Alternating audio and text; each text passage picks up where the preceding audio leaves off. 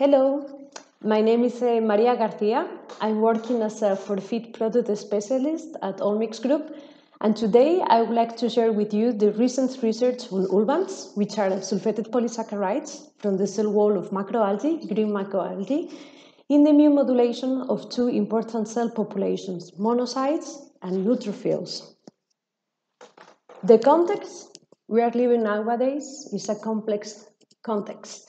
Broilers face several challenges throughout the life cycle, and their immune system requirements vary depending, of course, on the physiological status and also on external influencing factors. These factors could be, for example, environmental stress, nutritional stress, such as presence of mycotoxins, for example, in the feed, stressful periods in which there is a high association with level of production, and also moments with high sanitary pressure in the animals. All of these stressful factors and events, they will greatly impact animals' immune defense and, of course, technical performance. As you see here, this situation is aggravated if the birds already present a low immune response. This is the case, for example, of the immunity gap. At this moment of life, broilers, they have, let's say, an optimal level of immune protection because the passive immunity transferred from the mother declines over time. And at the same time, broilers start developing their own immune response, the active immunity. All these animals in young stages of life experience this immunity gap, and this will impact, of course, their health and their technical performance.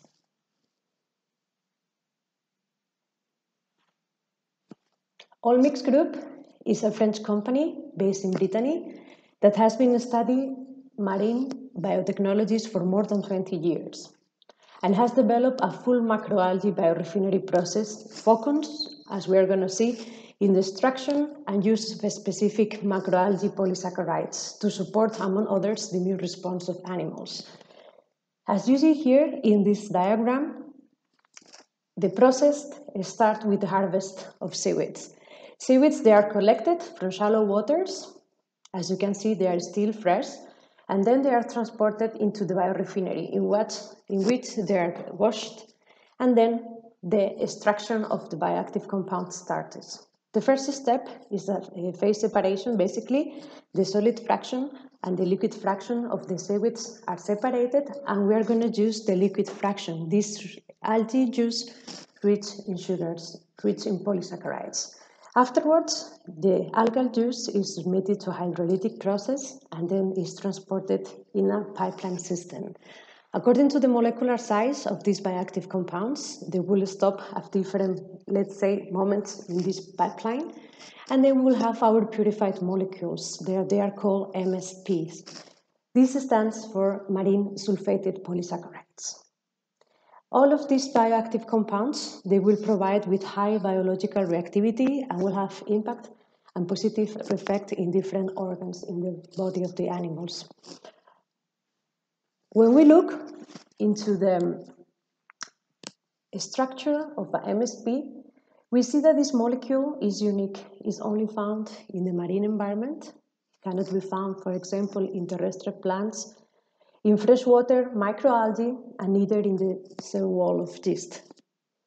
The molecular traits more important of these MSPs are their 3D structure. They present a branched structure which will facilitate their contact with different membrane receptors, different type of cells. Because we are talking about a marine organism, it contains rare sugars such as rhamnose and cellulose, and the most important, let's say, structural characteristics of these molecules is the presence of sulfate functional groups. In the marine environment, brimstone sulfate is highly available and is assimilated by the cell wall of macroalgae or seaweeds. And this sulfatation, it will provide with high reactivity in the cells of animals, thanks to an important fact. MSPs and molecules within animals, they share same structural traits, such as sulfatation. So they present phylogenetic analogy in terms of molecular structures with these animals. Thanks to these, let's say, phylogenetic or structural similarities, cells in animals will recognize MSPs, such as, let's say, all molecules. So this will provide with high array of biological activities in animals. And as I was discussing before, this extraction and purification of these molecules is paramount in order to take profit of the different biological activities that they will provide to animals.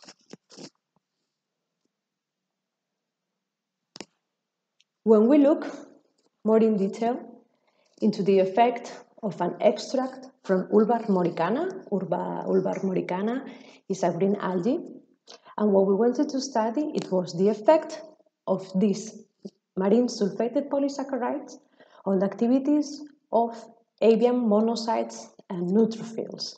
Avian heterophils and neutrophils, they play a crucial role defending animals' body against pathogens. They are cells that they are fastly recruited when there is an invasion of a pathogen, for example, and also they will support the development of the acquired immunity. In this trial, as we are going to see, broilers were used as a model, and they would receive ULVANS or MSP immunity. This is the name of the molecule we're discussing today. And we study how this molecule, how this ULVAN, improves the immune response of these two types of cell population. Looking deeper into the experimental design, what we see here is like a 300 male broilers of 28 days of age. They were divided in 4 groups of 25 broilers each. This study was carried out in triplicate in a commercial farm in France. The animals were divided in dietary treatments. There is a control group that didn't receive any supplementation with ULVAN, with MSP immunity, in the drinking water, and the test groups did receive different concentrations of MSP immunity in the drinking water during 24 hours. The experiment lasted 4 days in total, and the parameters that were assessed was the plasma concentration for nitric oxide measurement in order to assess the activity of monocytes, and we also studied the release of glucuronidase to assess the activity of heterophils by the release of 4-methylum-belliferone.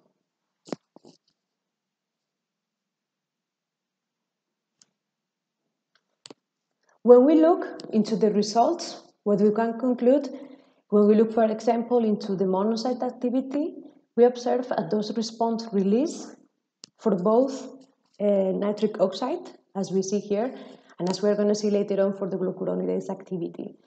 As you see here in this graph, there is a peak of activation at day 2 that swiftly declines, with values no longer statistically different from that one of the negative control at day 4. So this is very important because we can see that nitric oxide is released in a sufficient amount for killing pathogens, but not too excessive or too long-lasting in order to avoid cellular damage to healthy cells of the own body of the broiler.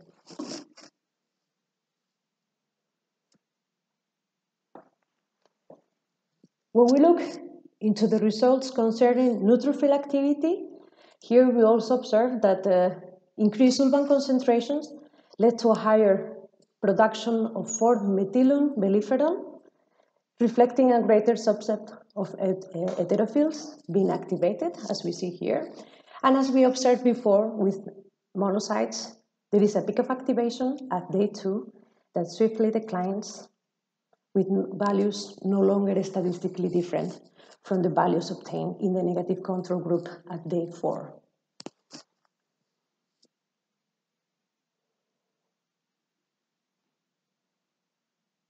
To conclude, in vivo, when given orally, the ULVAN extract, the marine sulfated polysaccharide purified from the cell wall of green macroalgae, modulates the activity of monocytes and heterophils, which are key players for the innate defense of broilers, and also they play an important role as activators of the acquired immunity. This innovative bioactive compound can play an important role in terms of reinforcement of the immune response of broilers. and used in combination with another specific bioactive compound extracted from a red algae that will improve or will reinforce gut barrier function. It has proven in the field that improves animal health and also performances. I would like to thank you for your attention, and you will find my email address. Thank you very much.